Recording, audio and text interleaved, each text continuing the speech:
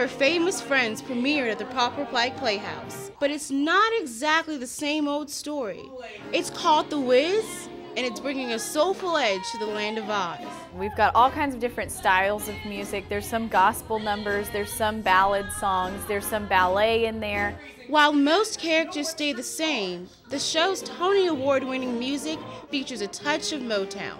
It's lively, like there's a lot of singing, there's a lot of dancing. The Wiz first played the PPP in 1982, when renowned singer Susan Marshall was a Playhouse star.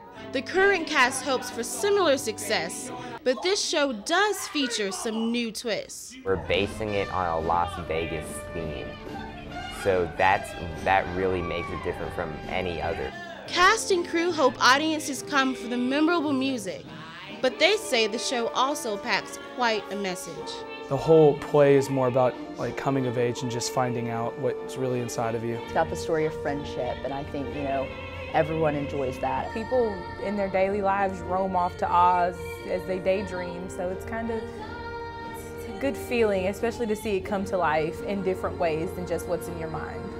For Action News 5, I'm Kayla Myers, News 101.